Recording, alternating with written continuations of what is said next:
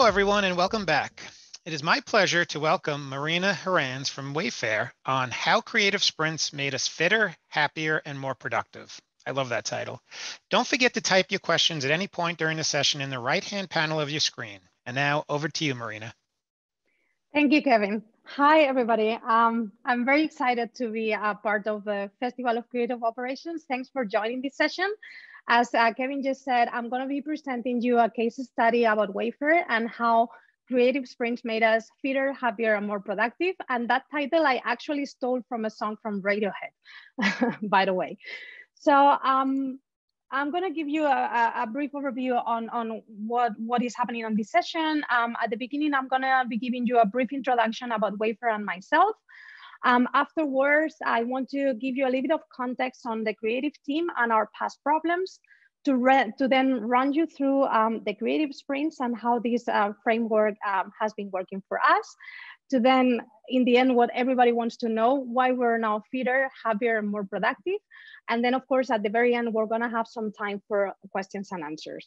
Okay, let's get started. So brief introduction. Hi, very nice to meet you. I guess most of you know Wayfair, maybe some of you don't. So Wayfair is the destination for all things home and a place that helps everyone anywhere create their feeling of home. Some key facts about us: we're one of the largest online home retailers. We sell 22 million products from 16,000 plus suppliers. We have 31 million plus active customers, and we're more than 16,000 employees in North America and Europe. And now within Wayfair, I lead creative operations in Europe, where I'm focusing on operational excellence, process optimization, and capacity planning across all the creative teams within our org. Now, the creative team and our past problems. Who is the creative team? So we're a group of creatives, art directors, graphic designers, copywriters, stylists, project managers, producers, etc. And together we write and design everything that our customers, suppliers, employees, and media partners see across all European marketing channels. So on the left-hand side, I've put some examples. This goes from, you know, like our major campaigns on our homepage. This example is Black Friday, to recruiting posters, direct mail that we send per post to our customers, email marketing, and of course the TV ads that we're running here in Europe. And then within the creative team, my team operations, we're basically the ones that make the ideas happen. And we're helping the creatives to get structured and work more efficiently and thus produce better work. Now, when looking at our past problems, I really did the exercise of writing everything down and then try to bucket them into categories. And I came up with these five buckets. We're gonna go now one to one and deep dive on them. But yeah, it's stakeholder partnership and visibility, prioritization, capacity and resource planning, time management, and team happiness. Now, in terms of stakeholder partnership and visibility, we receive creative briefings from almost every department at Wayfair. And I've just given you the facts and then the figures. We're a pretty big company. So yeah, that means for us, we get briefings from many departments, brand experiences, campaigns, all the marketing channels, employer branding, and so on, which makes the stakeholder management a complex exercise. And there on the right, you can see that was me sometimes getting briefs and saying like, "Ooh, who are you?" In terms of prioritization, deciding how to prioritize all these creative briefs that we were getting is also a difficult exercise. Because we had little visibility into business priorities, and thus it was hard for us to decide where to start first. And if we would approach our stakeholders individually, everybody would say, my project has priorities. So we ended up like this guy on the left, I will have 7 first priorities. In terms of capacity and resource planning, we never really knew when the briefs would arrive, how many would be arriving, and when the project would need to be completed. So that made it almost impossible for us to manage our creative resources and plan out capacity. We were taking on work without knowing if we had enough bandwidth to work on that and deliver it on time. So this guy on the right was also me sometimes when getting briefs at the same time and thinking like, are we gonna make this? The fourth bucket is around time management. So this working as we go model that we had proved pretty inefficient for our team because, as I mentioned before, we were not able to properly plan their time and capacity. And actually every day could, and actually every day was a surprise in terms of briefings and deadlines coming in. And then we also noticed that this led to some weeks where our team was over capacity, and then we had to quickly ramp up with freelancers in order to be able to deliver the work. And also some weeks where we had very little things to do. So if we would have known before, if we would have planned that better, we could ensure a work, like, you know, like a better balance of work, which was not happening at that time. And the last point was around team happiness. So as you can imagine, our creative team wasn't really happy about this. Deadlines used to be really short and our creatives didn't really have time to be creative. On the other hand, our project managers were also having a hard time keeping things organized and making sure that everybody stayed in the loop. So that was a little bit our situation back at the time. Now, the time has come, the creative sprints, that's why we're here. What are the creative sprints? So this is Wayfair's agile approach to creative production. I guess some of you, or maybe most of you, are familiar with Agile and Scrum methodology. I am myself Agile certified practitioner, and I did work Agile before joining Wayfair, but it was in a complete different setup. It was more on the side of product management and working with tech people, like with technical developers, front-end, back-end developers, that they were like kind of more used to this kind of like this way of work. However, like our headquarters in Boston, the North America team decided to switch to agile approach also for creative, and that was something I was really eager on, like to see how was that gonna work, because of course, you know, like a tech person and a creative person, they work a little bit differently. So yeah, they did that in North America. It ran well, and then we decided to adapt this here in Europe as well. And yeah, just to give you a little bit of the theoretical background for those of you who don't know it, the sprints are pre-scheduled periods of time in which a defined and agreed upon scope is completed by the working team. In our case, in Wayfair in Europe, we're doing 2-week sprints, and I will explain later on a little bit better. And in terms of the sprint and agile methodology, it really promotes frequent inspection and adaptation to work, teamwork, self-organization, and accountability. Now, I'm gonna try to give you a little bit like the whole framework on how we did this. In terms of roles and responsibility, the roles within Agile project management are the Scrum Master, working team, and product owner. How this translated for our creative team was that the Scrum Master was, it is actually the project manager. So this is the person that is like the Scrum expert. This person acts as the facilitator and also removing impediments and roadblocks throughout the process, is responsible for a high-performing self-organizing team, and also for maintaining the backlog. Backlog is also an agile word. That's the work item list, which in our case is the list of projects that we need to work on, basically like the list of all the creative briefs that we get. The working team, in our case, is of course the creative team, are directors, designers, copywriters, etc. They are highly collaborative, as I mentioned before, self-organizing. They decide which tools and templates to use for their job. They decide who does what. So basically, they're able to pick the projects that they want to work on. They create and own their time estimates and time tracking. That means that they estimate themselves how much time they need for a specific project. So, you know, like they would say, like, I need 2 days for this or 1 day for that. And they're also responsible for time tracking afterwards, so that we're able to see their estimates versus the actuals. And in the end, they are the ones delivering the output committed to in the sprint. And the third group is the product owner, which in our case are our stakeholders. The stakeholders meaning all the people that brief the creative team. And thus they're responsible for entering the creative briefs, but also for prioritizing the backlog, making decisions in a timely manner, and providing information and business context. Now, from this whole Agile and Scrum, we also took the sprint meeting culture, and this is the meetings that we're running right now. So the first of those meetings is the sprint planning.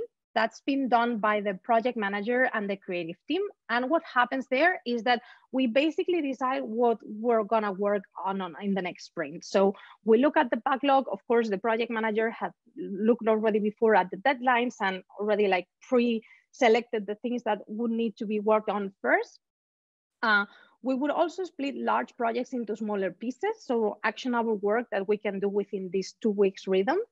And we assign an estimated tasks. So we would discuss a little bit about the project. The team members would raise their hands on the projects that they want to work on, and they would estimate their time. As I said before, like I need 1 day here, 2 days there.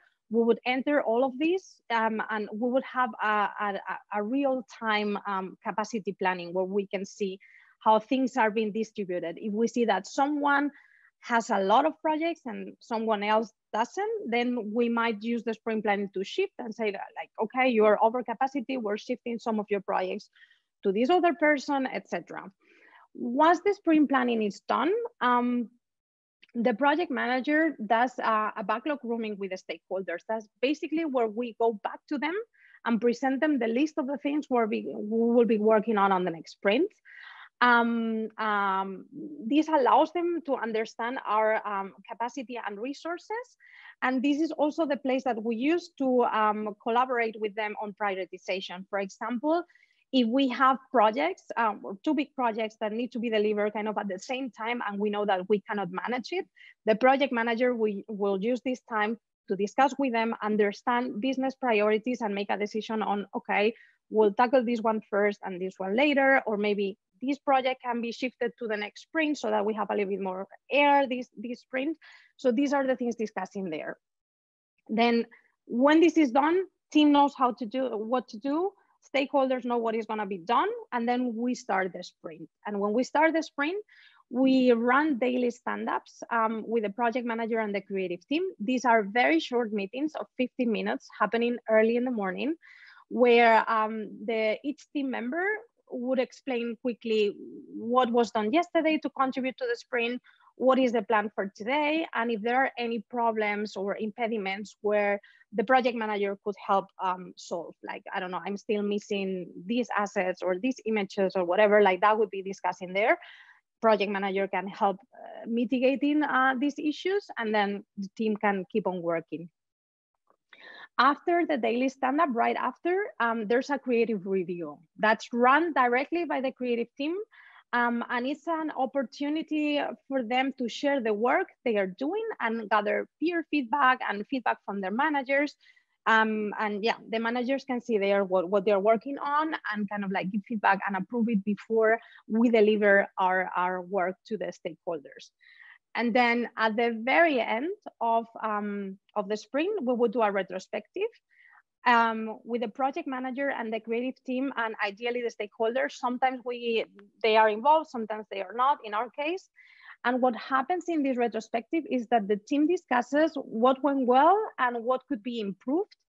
And for those things where we notice there's room for improvement, we would write down an action list and assign owners for them to, you know, like go and try to sort this out and then improve within the upcoming sprints. So it's this idea of always inspecting, adapting, and improving for the future sprints.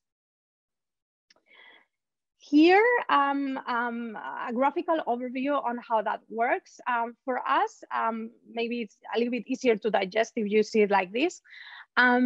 So before the sprint starts, we would have a week of sprint planning. As you see there, like we have a couple of days where the PMs would prep the backlog. On Thursdays, we are doing this sprint planning meeting where the team basically, we are assigned the projects to the team and we know what we are been working on. On Friday, we present this to the stakeholders on the backlog grooming and reprioritize things if needed. And then on Monday of the week after, we start the sprint, which goes in our case, as I mentioned before, for 2 weeks. The stakeholders submit their briefs with enough time in advance so that we can plan for the next sprint.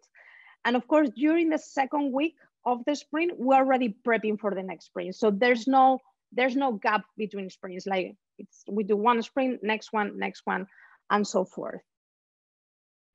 Now, the last element of our sprint system is the focus factor. This represents the amount of time a team member can be assigned to work on projects in a sprint. Why this? So basically, in our case, we have this 10 days per sprint, but we cannot assume that people can work fully the 10 days on projects because there are other things that we need to bear in mind. There are team meetings, there are company meetings, there are development projects, etc. So the way that we are accounting for that is with this focus factor. And there you can see the formula. So it's focus factor time days, and then you get the sprint days. Now, with our example of the 10 days per sprint, a person that has a 0.7 focus factor, that means that this person can work 7 days per sprint on projects and 3 days for non-project related work.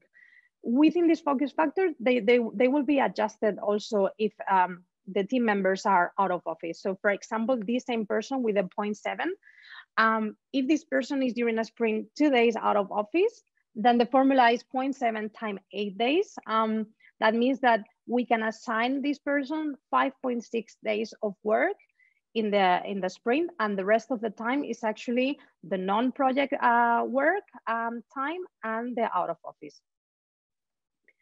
Now, this was really fast, and I'm Spanish and I speak especially fast as well. But I hope it landed a little bit how we're running the system at Wayfair. And now I want to explain to you why we're now fitter, happier, and more productive. So do you remember our past problems? Who are you? I have 7 priorities, the resources. Okay, so I'm gonna deep dive again in each of these 5 buckets and show you the benefits that we've seen with the sprint system. In terms of stakeholder partnership and visibility, our stakeholders have now designated points of contact for the creative team. And this is because before, within a stakeholder group, many people would be briefing us and they were actually not even connected together, like on the priorities, and then we didn't really know. Right now we have a designated point of contact per stakeholder group, and this person is in charge of prioritizing within their department the projects that we need to work on, and this is already great. They know our sprint calendar and when they need to enter their briefs so that we can schedule the work. We have a lot more face-to-face meetings that I mentioned already before. They know when their work has been scheduled and when we're delivering on their briefs.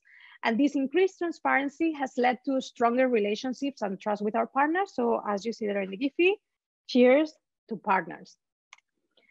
In terms of prioritization, and this is probably my favorite Giphy of all of them, our stakeholders are sharing now with us quarterly roadmaps so that we can see their business priorities. And this is also helping us when we see the whole backlog of projects and we know what the business priorities are, then it's a lot easier for us to prioritize the backlog at the start of each sprint. We work now effectively together with them, with the stakeholders, to make sure that we tackle things in the appropriate order, considering the complexity of projects and the importance and impact on the business. So again, this guy on the left, like this is really me, like this is my face when finally everything aligns. In terms of capacity and resource planning, we're now able to forecast the demand of the sprints farther in advance, because it's not only that like our stakeholders, they might brief for the next sprint, but they are now kind of trained on briefing enough time in advance so that we have some visibility for the upcoming sprints, upcoming months. And thus we can plan resources. We can see, do we have the right people to deliver all of that? Like, do we need more people, etc. We're estimating and allocating time to the team much more precisely along the focus factor, which means that we're optimizing the utilization of our creative resources. And we have now finally a fully functioning resource planning system, and we can wrap up and down with freelancers whenever needed. Difference from before, with enough advanced planning. Like before, it was really like, can you help us tomorrow? And right now, like we know, like for the next sprints, and we can ramp up and down with freelancers, like as I said, like with enough planning. In terms of time management, the focus factor, as I mentioned before, is adjusted to account for this non-project work. And this is something that we didn't have before. And this is already great. You know, like the team members know that they have that buffer time for all these meetings, etc. They are also estimating the time they need for their own work, which, you know, like it's not anymore like the project manager saying like, yeah, I think this will be done by tomorrow, or yeah, like estimating for them. They actually own that. And if they are doing a new type of project and they want some more time for exploration or developing some different concepts, they would say that in the sprint planning, and we would accommodate for that. Now you would say that's not always possible because there are deadlines, exactly. But at least we have that vision, and if we know that the creatives really need that time to explore a little bit, then the project manager would go back to the stakeholders and help renegotiating deadlines if that's needed. And then, as I mentioned before, the team members are also tracking their time so that we're able to see estimates versus actuals. And this is helping us to regularly assess the actual needs and efforts to plan for additional resources. Like if we see that, like, you know, like we can learn, are we overestimating? Are we underestimating? Do people really work more time than what we thought, and this is because it's too much work? And then maybe we can use all this data to advocate internally for new headcounts, etc. So now we have this data. Before we didn't. And the last point around team happiness. So creatives finally have time to be creative. They estimate their own work. We have the focus factor, etc. Thanks to the ticketing system that we're using, everybody has a clear overview on what's being worked on and what's coming. And the project managers can also now properly manage projects thanks to this workflow and tools that we have in place. So right now, the feeling that the team has is, yeah, we got this. So yeah, thanks to the creative sprints, this is us now, which looks a lot better than us before.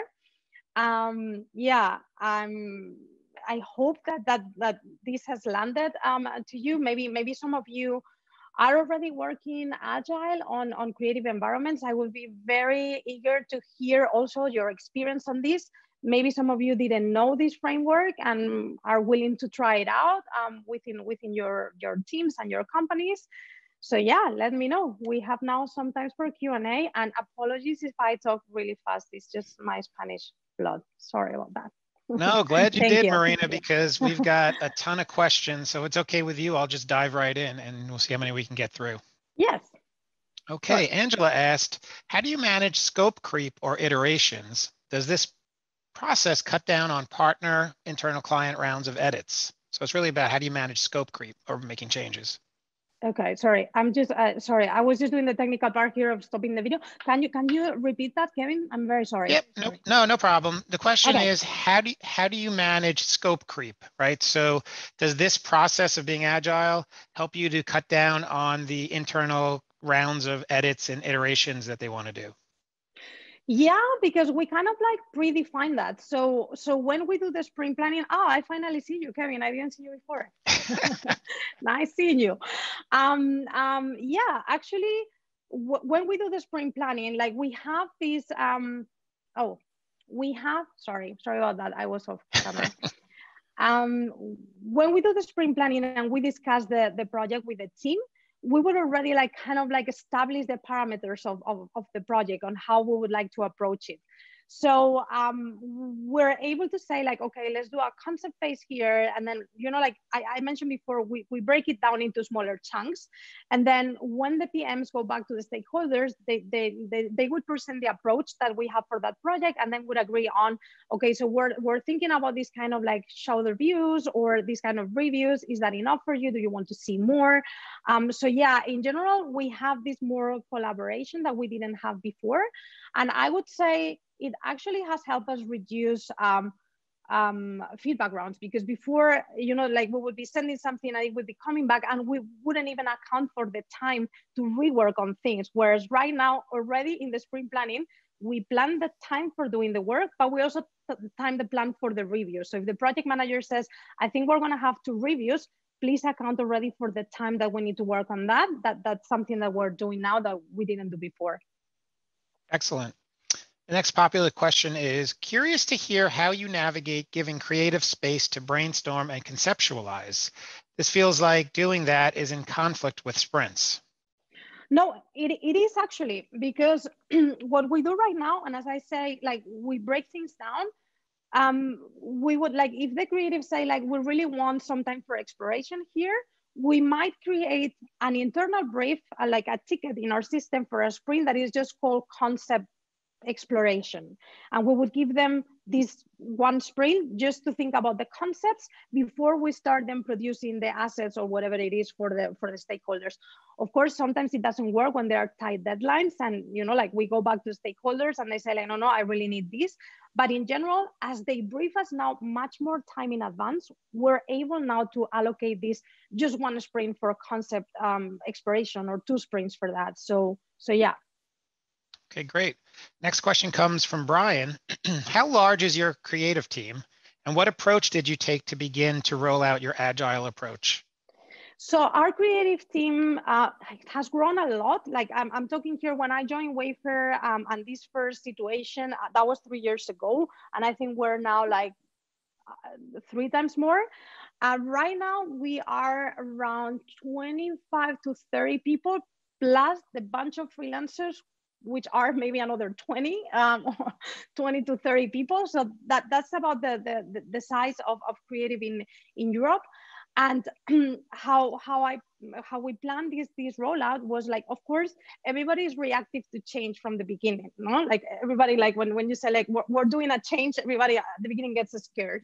So I did take like some months to just start seeding the idea of the creative sprints into the minds of the people, talking to the stakeholders, trying to sell them what we think that is going to be better. Same with the team, like the creatives were also a little bit reactive at the beginning on, okay, we're going to be like time out on things. So I tried to do very smoothly, like talking to ones, talking to the others, explaining how things are going, building a lot of supporting material and training material, running a lot of sessions with the creative team, with the stakeholders, etc., agreeing on how would everybody, like when would everybody feel comfortable that we do this shift.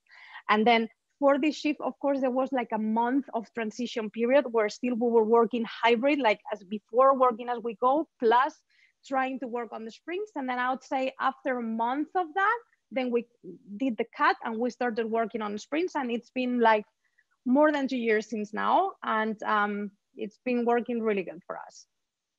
Great. Next question from Kevin, great name. I'm curious, how many active projects are you managing in sprints at any given time amongst how many design team members for each?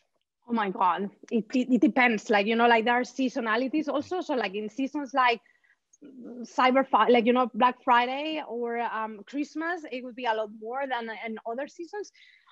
Very difficult to give you a number. Like, as I said, like our briefs come through a ticketing system. So we see tickets. So thinking about tickets, I think our average is around 300 per month. And I mentioned the size of the team, like maybe 40 to 50 counting in the freelancers. So that's a little bit the scope that we have right now. Yeah. Great. Unfortunately, folks, we're about out of time, but what we can do, if we didn't get your question answered, Marina has volunteered to take on all the questions that we couldn't get to. We'll send them to her, and hopefully we can get back to you with a response. Up here next in track 1 at the Festival of Creative Ops, we'll hear how to transform your creative production workflows with Celtra. If you want to learn more about any of the sponsors supporting today's event, remember to check out the exhibition tab. Later, we will have a quick break to grab another coffee and then join the lounge tab to enjoy face-to-face networking in real time with industry peers. I look forward to seeing you again soon. And thank you, Marina, for a great presentation. Thank you.